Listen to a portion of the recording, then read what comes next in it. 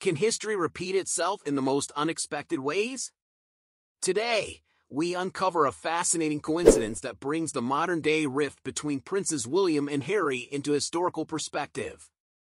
Did you know their royal predecessors lie side by side in a London cemetery, far from Windsor? Stay tuned to find out more. Welcome back to Celeb Explore Hub. While Prince William and Prince Harry seem worlds apart, buried in a London cemetery are their predecessors, the last Dukes of Cambridge and Sussex, almost side by side. Let's dive into this intriguing story. In the Kensal Green Cemetery in northwest London, the 19th century Dukes of Cambridge and Sussex rest near each other. This surprising fact contrasts sharply with the current strained relationship between William and Harry. So, how did these historical dukes end up here? Prince Augustus Frederick, the Duke of Sussex, and Prince George, the Duke of Cambridge, were both descendants of King George III. Augustus, known for his liberal views and controversial marriages, specified in his will that he did not want a state funeral, leading to his burial at Kensal Green. George, who defied royal norms by marrying an actress without Queen Victoria's approval, also found his final resting place in this public cemetery. Augustus married Lady Augusta Murray in a secret ceremony, later declared invalid, and remarried without royal consent.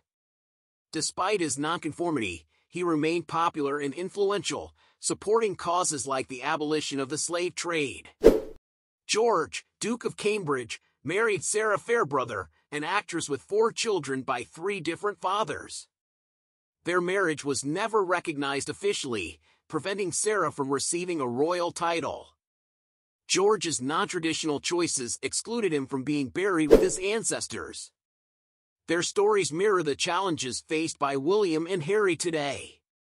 The royal titles of Cambridge and Sussex, given to the princes by their grandmother, Queen Elizabeth II, were once held by these 2 unconventional dukes. Harry's son, Archie, may one day inherit the Duke of Sussex title, while William's Duke of Cambridge title will revert to the crown when he becomes king. The royal paths of the 19th century dukes offer a unique lens through which to view the current royal dynamics. That's a wrap for today's video. What do you think about these historical parallels?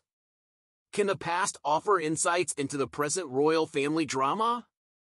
Don't forget to give us a thumbs up and share your thoughts in the comments below. Thanks for watching Celeb Explore Hub.